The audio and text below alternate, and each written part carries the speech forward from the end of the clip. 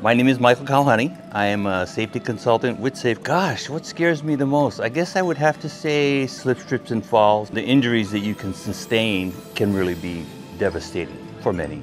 You know, good housekeeping, I guess it's what I tell myself. If you're gonna use a tool, when you're done with it, put it back. If you're gonna roll out of holes, when you're done with it, roll it up and put it away.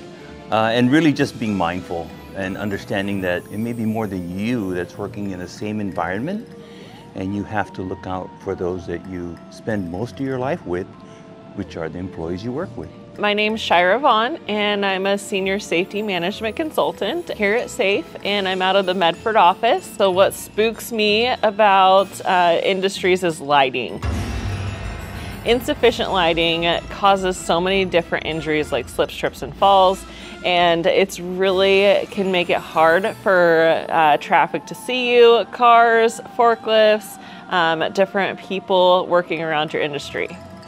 My name is Luke Betts. I'm a safety consultant with Safe Corporation. So what scares me most when I walk into policyholders is if I see forklifts screaming at high rates of speed, operators without wearing seat belts. Forklifts are one of those things that can cause a fatality. They're called SIFs, serious injuries and fatalities. It can go from no near miss to somebody dies. A light forklift is going to weigh 15,000 pounds. If you get underneath it, whatever's underneath it is going to get squished. So ways you can change that is change behavior. You're going to be, if you're worried about production times, you're going to be slowed down incredibly if you have a serious injury or fatality. Do good training programs, make sure you're checking on your operators and that they're doing a good job, maintaining their forklifts, wearing their seat belts, and obeying the traffic rules that you put in place.